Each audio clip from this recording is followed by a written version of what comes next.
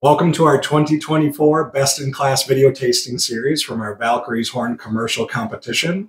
So some fun numbers from our competition this last year. We had 356 combined entries. There was 120 entries in our commercial division, 236 entries in our amateur division. We had an overall 200 combined participants, 85 combined judges, 22 combined stewards, 10 staff, and participants and judges and entrants coming from over 5 different countries. So sitting down with us today to taste through these, we have members of the Valkyrie's Horn board. So we have with us today Kevin Meinsma, Adam Bystrom, Josh Holbrook, Hellboys, Tony Dudden. So we'll be tasting through the best winners of each of our combined categories. So the best of our traditional mead categories won our Master of Blossoms Award. The overall winner from our fruit mead categories won our Master of Fruit Award. And then the winner of our spice combined categories was the Master of Spice. And then our open category winner was the Master of Mayhem. So we're going to be sitting down and tasting through these today. So we hope you'll join us and enjoy. Our 2024 Master of Mayhem winner from our Valkyrie's Horn 2024 commercial mead competition. Our winner this year was from Sap House Meadery for their Nom Nom mead, an oatmeal raisin cookie mead. This clocks in at 12% ABV. From Sap House out of New Hampshire. So what do you think about this one, Kevin? There's a lot going on in here. My first impression was cinnamon right up front. To me, it presents as Ceylon. No idea what they actually use, but it's got that kind of nice, soft cinnamon note, even though it's very present. And it's got a long, woody, tannin kind of a finish for this thing that really helps to balance out the sweetness of the other components that are in here. As Josh said, there's raisins, there's sugar, other things going on. What do you think, Adam? Yeah, I'm gonna follow suit. Like, what's going on in this Metheglin is, it's just like, this has been kind of like my holy grail for like the past 4+ years. Like I've just been waiting for the opportunity to try it, and for it to be put on the table. I've been kind of holding it in, but I think all you guys know how excited I am to try it. You're a fanboy. Well, it's his white whale. it is a white whale.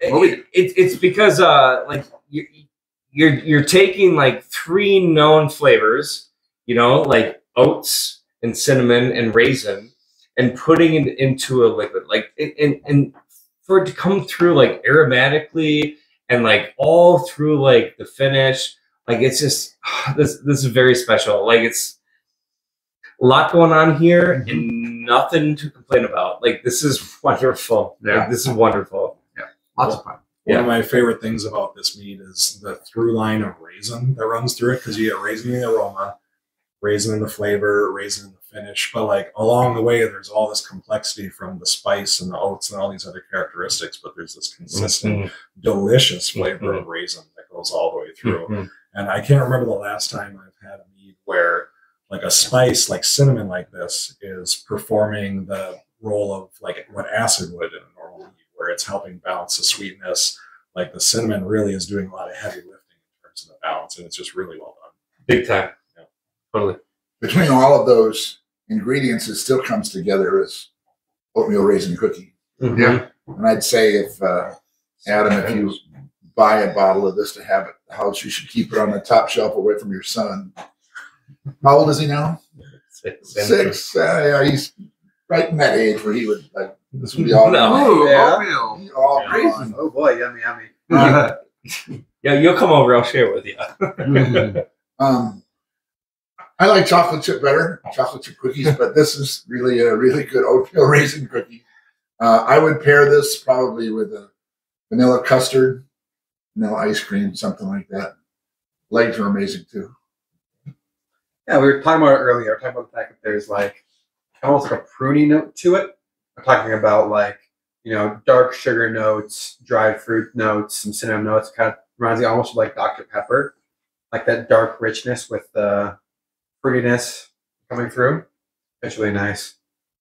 So this is one of those what we sometimes call concept meads, right? You have an idea for a mead. Yes. Okay, I want to make oatmeal raisin cookie. Yeah. And it's not always executed really well. And like here it is. It's really knocked out of the park. Like oatmeal raisin cookie.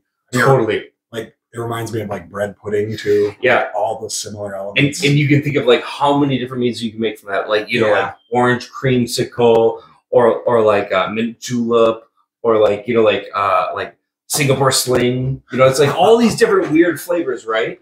Yeah. And like you say what it is, and then you give someone a meat. It's a meat. It's a meat. It's going to be different, but like you want that familiarity. This nails it. Yeah.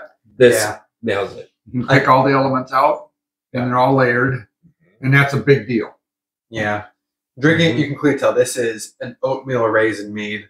All the parts are working together so well. Like we were talking about earlier, the cinnamon, like it feels more like Ceylon, like cassia. It's not like an aggressive cinnamon. It's not like drinking like Fireball or anything like that. It's very pleasant and melts together with everything else in a very good way. Yeah. And another thing, I don't know if we've like talked like about oatmeal.